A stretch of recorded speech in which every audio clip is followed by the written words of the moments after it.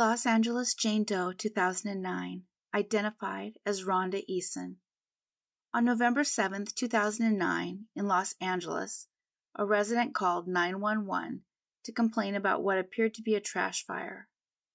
When they arrived, they discovered a woman who had been wrapped in a blanket and dumped in this location.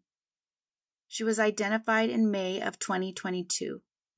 All we really know so far is that she was identified via a fingerprint in May.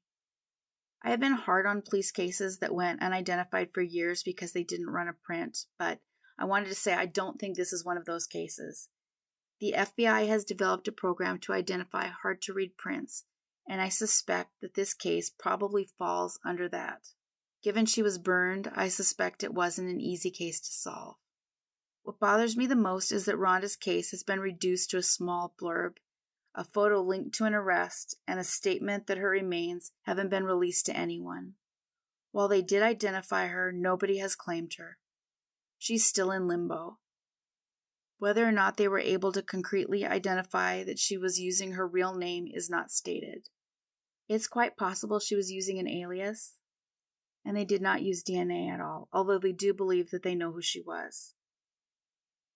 I realize that personal choices and circumstances sometimes lead to something bad happening. Either way, they already paid the ultimate price. Everyone deserves somebody that cared about them. So hopefully somebody will claim her remains. Rhonda Faye Easson went unidentified for 12 years. The Fairfax County Jane Doe, identified as Patricia Gildawie, who went by the name of Shuby. The story starts with a missing person gone since 1975. Shuby was born in France in 1958, coming to America with her family when she was just a baby. Her family settled in Fairfax City, Virginia. What was branded the hippie culture was pretty popular at the time. It was a time of free spirits and less rules, and Shuby fit right into this. By the time she was 17, she was involved with an older man that was in his 30s, and she moved in with him, despite her age. She would only come home every few weeks, and her parents were afraid for her, saying she was often covered with bruises, but she had a desire to go her own way and live her life as she chose, and she chose to be with this man. She came home on February 8, 1975, and that would be the last time her family ever saw her. They reported her missing, and so for them, the year of 1975 remains frozen in time. It was documented, but very little else was known. They feared for her safety. Her sister, Veronique, was just 18 months older than her, and the two were close. Not knowing what happened to Shuby weighed heavily. 26 years would pass with nothing happening until September 27, 2001. On that day, in McLean, Virginia, a construction crew was working on a drainage ditch. This area was about 13 miles away from Fairfax City, where Shuby went missing. Someone had shot a young female in the back of the head and left her there. Authorities would announce that her remains were that of an African-American female who'd passed away less than a year before. They believed she was 5'5" and 120 pounds. And these miscalculations helped to rob Shuby of a name. They noted that she had a red pullover turtleneck sweater, brown leather belt, and some costume jewelry. For whatever reason, they didn't realize the clothing was dated and in style from the 70s. The race and time miscalculations aside, it never occurred to anyone that something was off. And the truth is that the Jane Doe hadn't been there less than a year. She'd been there since 1975, 26 years before. So it was a pretty big mistake. It does show how often they do pretty well in identifying how long someone's been there. This is more of the exception than the rule. It all depends on the ability and the experience of the person making the calculations. So because of all of this, it was not until 2022 that genetic genealogy through Othram Labs would answer the question of who she was. And they discovered that all the information they'd been working with all along was completely wrong. They discover it was actually a 47-year-old mystery that they were solving. The DNA would eventually lead to Shuby's sister, and Shuby's sister had an answer that she thought would never come. She would tell the police my heart dropped out of me, but then a relief came over me because I finally knew where she was. The not knowing was the worst because I couldn't even imagine what might have happened to her. I was wondering, did she have a family? Did she get married? Was she sick? Was she hurt? Was she in the hospital someplace? You just don't know, and you don't know where to look. Nobody could help me. She would go on to explain that the sister she loved so much was a free spirit who didn't want to live under anybody's rules. Shuby was kind and sweet, and she never would have hurt anyone. But she also got involved with the wrong crowd, eventually meeting and beginning to date an older man who worked at a local upholstery store.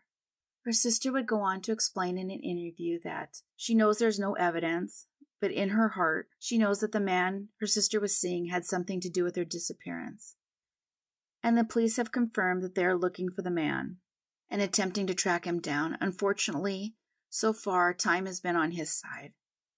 After 47 years, the business he worked at is no longer in operation. They're trying to figure out who he was, and recreating a job history from the 70s is a challenge. Anyone that knows who this man was is asked to come forward. I've included the number for Crime Stoppers, and you can leave anonymous messages. They need to recreate Shuby's movements at the time. Shuby was a missing woman for 47 years and a Jane Doe for 21. She was just 17 when someone took her life. Had she lived the life she deserved, she would be 64 today.